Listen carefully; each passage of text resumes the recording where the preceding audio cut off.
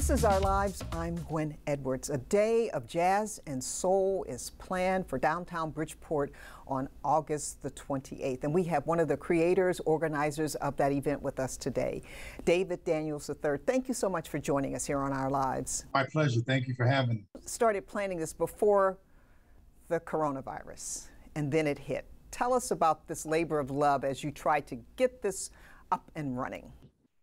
Well, I've been to a jazz fest all around the country, most notably the Columbia Jazz Fest for the past 17 years. I've been up to Newport, I've been to Hartford, and the last jazz fest I went to was in Waterbury, and I thought, you know, why can't we have one in Bridgeport? Now, years ago, I started planning it pre-COVID, that we were moving along pretty good, and then COVID hit and Connecticut shut down, and we went dormant for a little while, but we kept planning in the background. So when the state opened up again in June, we decided to go forward. And tell us what we can expect that day. We've got a nice lineup. Allison Williams is going to be the R&B artist, and who has a trio who has traveled through Europe and has had CDs put out. We got the Top Notch Band. The Top Notch Band we have a couple of local artists, but we also have food trucks. We're going to do a paint and sip like they do at the event.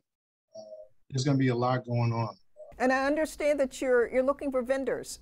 We're still looking for local talent. We're looking for vendors, and we're looking for sponsors too. Because one of the things about doing a free concert is it's only free to the people that come.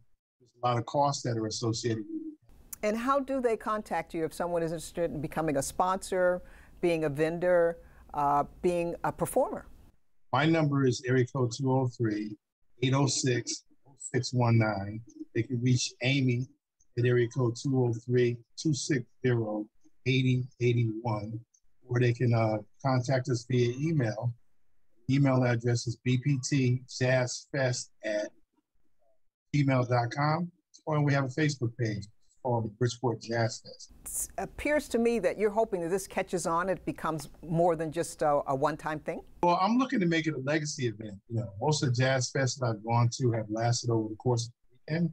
So what I'd like to do is get it up to that point where we can do it over the course of the same weekend until the end of time. Well, again, David, thank you so much for your time. Looking forward to some cool jazz on a hot night in downtown Bridgeport. Thank you for having me. And we want to thank you for watching Our Lives, where we bring you information, interviews, and stories that you will see nowhere else. For Our Lives, I'm Gwen Edwards.